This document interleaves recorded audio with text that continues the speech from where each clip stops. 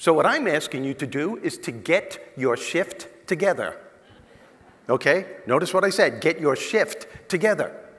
In other words, when you wake up in the morning, rather than focusing on what isn't working and all the things that need to be done and boggling up your brain, I want you in those few moments, before you even take the covers off, I want you to allow yourself to shift your focus and your way of thinking to the things that are working, to the things that bring you joy, to the thing that lifts your spirit, to the things that gradually make you feel better. What I'm asking you to do here, folks, in those few moments, this only takes 30 seconds to a minute to do. If you do it for 3 weeks, every morning, you will have created a totally different habit.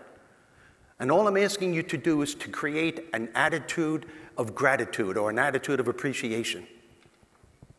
And it doesn't matter who or what it is. Think of your loved ones. Maybe as soon as you open up your eyes, you're thinking of the person lying next to you. Maybe you're thinking of your children. Maybe you're thinking of your grandchildren, the dog lying by the side of the bed. Maybe you're noticing the sun rising through your window and you're appreciating that beautiful scene. Maybe you're having people over for company on a Saturday evening for dinner. Maybe you're watching a sporting event on Sunday, or you're going on vacation somewhere. Maybe somebody did something nice for you, or you did something nice for somebody. It doesn't matter who or what it is.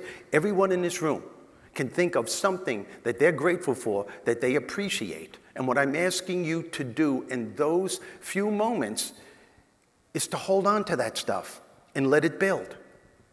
Notice how you start feeling. Now, why do I want you to do this? Because an attitude of gratitude simply makes you feel good. And what is feeling good? It's the fuel that drives motivation and inspiration.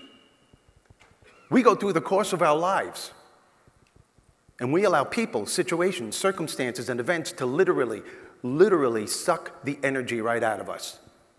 That's because we don't know that we have these innate, common sense success strategies within us that can meet these challenges head on.